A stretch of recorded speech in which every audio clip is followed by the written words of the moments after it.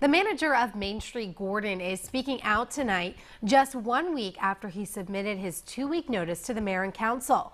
In an interview with 41 NBC's Tucker Sargent, Bruce Daniel explains why he's calling it quits. Mr. Daniel is leaving the position he took over about a year ago. Now, this all started with a disagreement over the city's annual Fall Line Festival. To guarantee a fireworks show, we have to guarantee the band, we have to guarantee the tents, the dance floor, things like that.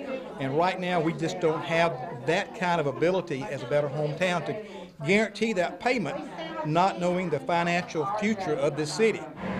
Main Street Gordon manager Bruce Daniels says when he suggested to Mayor Mary Whippleloo there not be a Fall Line Festival this October, she said it would go on anyway, and that she was appointing a city council member to serve as liaison between Main Street Gordon and council. We've never had a city council person to oversee our affairs. The manager has always been that person who has dealt with the city council. Daniel writes in his resignation letter, rather than place the Main Street program in an unfavorable position with the city, I have chosen to resign.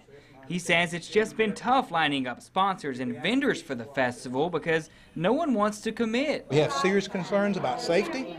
We have serious concerns about the financial future of the city. Daniel says the city can't even pay back Main Street Gordon for repairs it's done around town.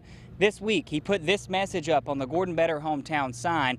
It's what he says is an attention grabber. I had to get a sign to the mayor that we need our money to pay our bills. And right now, they owe us $3,100 for expenses to the Discovery Center that was approved by City Council. We've sent all the required paperwork, the bids. City Council's approved it, but we still have no check. Now, Daniel's last day as manager is a week from today, actually, on May 19th. He will stay on board as board chairman. Now, the city will hire a new manager in the coming months. Now, as for that payment they're still waiting on from the city, council did approve that. We spoke with City Councilman Terry Eady tonight. He says he's seen the check and it's written out, but no one signed it yet. We did try and meet up with the mayor tonight. It was after 5, so City Hall was locked. We, of course, will stay on this story and give her the opportunity to speak on it.